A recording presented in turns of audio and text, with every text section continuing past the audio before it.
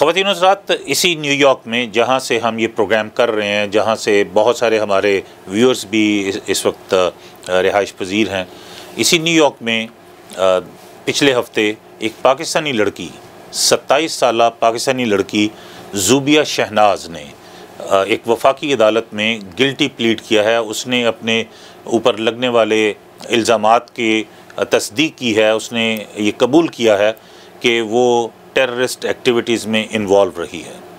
27 साल नौजवान पाकिस्तानी लड़की, लॉन्ग आइलैंड की रिहाइश पजीर, उसने इस चीज़ को तस्लीम किया है कि वो आईसिस के साथ मिलकर टेररिस्ट एक्टिविटीज़ में इन्वॉल्व रही।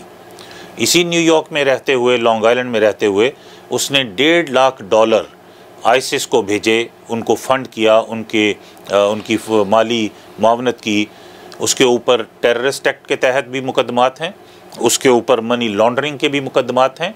पढ़ी लिखी लड़की जो मेडिकल टेक्नोलॉजिस्ट है, वो जा रही थी न्यूयॉर्क से अपने वालिदैन की मर्ज़ी के बगैर और वालिदैन की इवन इंफॉर्मेशन के बगैर। वो शाम में उनके कैंप को ज्वाइन करने जा रही थी आईसिस के, और कैनेडी एयरपोर्ट पे उसको गिरफ़्तार कर लिया गया तमाम सबूतों के साथ। अब उसने कोर्ट में अपने तमाम जराइम को एक्सेप्ट कर लिया है। वो क्या करने जा रही थी? वो जिहाद करने जा रही थी आईसिस के साथ मिल के।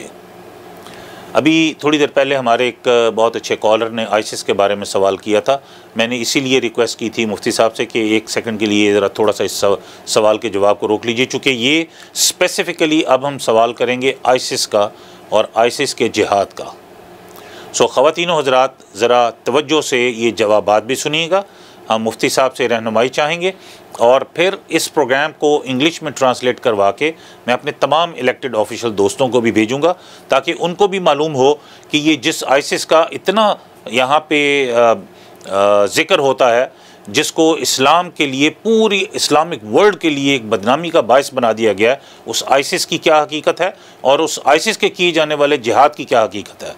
मुफ्ती साहब ये फरमाइए, ये आईसिस नामी जो तंजीम है, इसका थोड़ा सा बैकग्राउंड भी हमें बताइए, और दूसरा ये बताइए कि आईसिस ने किसी गैर इस्लामी मुल्क में, किसी गैर इस्लामी ममलकत में, इलाके में, या किसी गैर मुस्लिम के साथ जिहाद नहीं किया। ये क्यों आईसिस का तमाम तर जिहाद मुसलमानों के ख़िलाफ़ है? जो लाखों लोग इन्होंने कत्ल किए, शहीद किए, वो सारे के सारे मुसलमान क्यों हैं? और ये किस तरह का जिहाद है कि जो सिर्फ़ इस्लाम के ख़िलाफ़ और मुसलमानों के ख़िलाफ़ है?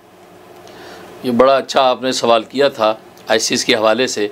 उसमें ऐसे एक बात याद रखें, क़ुर्ब क़यामत है, फ़साद का दौर है, और हदीस में आते फितने इस अंधेरी रात में, इतनी जलालत की रात में इतनी तेज़ी से गिरेंगे जैसे तस्बीह टूट जाए तो दाने गिरते हैं। तो स्याह को सफ़ेद का, सफ़ेद को स्याह का कुछ पता नहीं चलेगा, एक हाथ को दूसरा हाथ सुझाई नहीं देगा। आज वही हालात हो गए हैं। लिहाजा यहाँ इस वक्त हमारे लिए बेहतरीन कसौटी इस्लाम और पैगम्बर इस्लाम है। इस्लाम और पैगम्बर इस्लाम के जो दिए हुए उसूल हैं, उस कसौटी पे आप कसें। उस कसौटी पे अगर पूरा आता है तो वो ठीक एक्सेप्टेबल है, अगर उस कसौटी पे पूरा नहीं आता तो एक्सेप्टेबल नहीं है। अब जहाँ तक आईसिस का ताल्लुक़ है, अब इसकी हकीकत क्या है, कैसे वजूद में आई, उससे हमें मतलब नहीं। मतलब ये है कि उसके इस वक्त जो ओपनली एक्शंस हैं, वो एक्शन इस्लाम और पैगम्बर इस्लाम की वो बयान की हुई कसौटी पे हम परखते हैं तो सब का सब खिलाफ इस्लाम है। इस्लाम का उसका दूर दूर से ताल्लुक़ नहीं, क्योंकि इस्लाम सलामती और अमन का मज़हब है। और जिहाद, ये जिहाद तो मैंने बताया इसकी बुनियाद ही अदल पर है, जस्टिस पर इसकी बुनियाद है, और उनका हर एक्शन जो है वो जुल्म ही जुल्म है। वहाँ जुल्म ही इनोसेंट लोगों की जान लेना है। और फिर जैसे कि अभी मलक साहब ने बताया कि एक मुसलमान लड़की जो है किस तरीके से उसको सपोर्ट कर रही है और किस तरीके से उनके जो है ट्रैप के अंदर आई हुई है, कैसे कैसे मसाइल। तो कहने का मकसद ये है कि लिहाजा आईसिस की जितनी कार्रवाइयाँ हैं जो इस वक्त मीडिया के ज़रिए से हम तक पहुँचती हैं, वो इस्लाम और पैगम्बर इस्लाम के उसूलों पर हम देखते हैं तो उसका इस्लाम से दूर दूर से कोई ताल्लुक़ नहीं, बल्कि इस्लाम की बदनामी के लिए वो एक बहुत बड़ा स्याह दाग है। बाकी आपका ये कहना कि वो कहते हैं हम खिलाफत इस्लामिया कायम करना चाहते हैं, तो देखो किसी भी काम को करने के लिए खूबसूरत नारा लगाना ज़रूरी होता है। खूबसूरत नारे की वजह से बहुत से लोग तो उस नारे की वजह से साथ शामिल हो जाते हैं, तो खूबसूरत नारा नहीं, उसकी हकीकत को देखा जाएगा। उस हकीकत उसकी है कुरान सुन्नत के मुताबिक अगर है, और वो जिहाद जो एलाए कलमतुल्लाह के लिए, मैंने बताया अल्लाह का हक़ पूरा करने और अल्लाह की मखलूक का हक़ पूरा करने के लिए अदल की बुनियादों पर कायम हो, और वो असला जो है वो ऐसे जैसे एक सिपाही के हाथ का असला है, ये बन के जब आएगा तो दुनिया में अमन फैलता है, आश्ती फैलती है, और वहाँ पर फितना और फसाद जड़ से ख़त्म होता है।